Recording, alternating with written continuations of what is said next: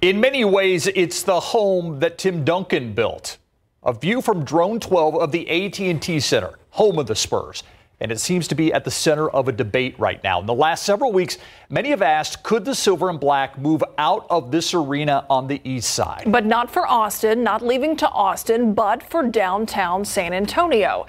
KSAT learned from a source on Monday that the team in the city of San Antonio had been talking about the future of the franchise once its lease at the AT&T Center is up. Including a possible move to a downtown arena, though the details on where and how it would be funded aren't clear. Garrett Berger talked with Eastsiders to get their thoughts on a move on from the AT&T.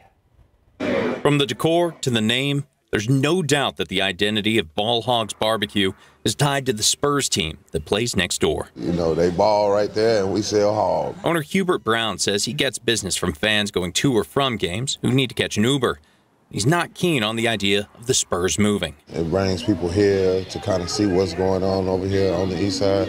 So it will be a travesty. But he also says the county-owned stadium's presence has not done much to prompt a wider revitalization in the past 2 decades. But as far as what it all was supposed to be and they're going to develop everything and bring business here, they did not do any of that.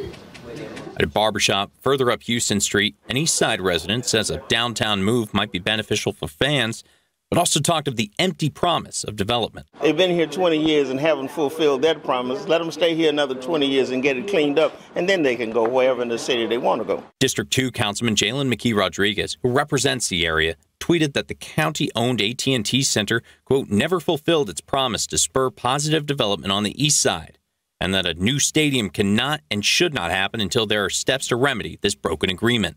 But not everyone sees it as a bust. David Edmonds lived near the stadium site for about 30 years before the center was built, and he says he sees people moving back. No, there's no big business, but the people, at least the businesses are not moving out like they were doing before the AT&T Center. What could happen if the Spurs move out is anyone's guess. A City Hall source called the talks preliminary and informal, and the team has another 9 years on its lease here at the AT&T Center. So any move, if it happens, isn't likely to happen soon.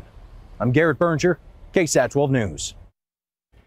Now, earlier this week, we asked you if you would support a new downtown arena for the Spurs, and boy, did you answer. Shannon Sahabi says, no, AT&T is perfectly a fine stadium. Fix up mom and pop businesses and old buildings first. John Nally, on the other hand, says, take my money. Tommy Zooms says it should be at the Lone Star Brewery. Interesting. And Maxi493 had this to say, I support the Spurs, period. As long as they stay in SA, the history won't leave with them. I want to thank all of you for your thoughts. Yeah, absolutely. And if you did not get a chance to weigh in, you can still be part of the conversation. Scan this QR code here on your screen.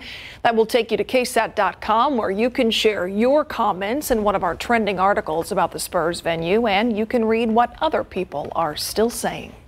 Keep up to date with all of San Antonio's top news, weather, and so much more by clicking the like and subscribe buttons below. And once again, thanks for watching KSAT.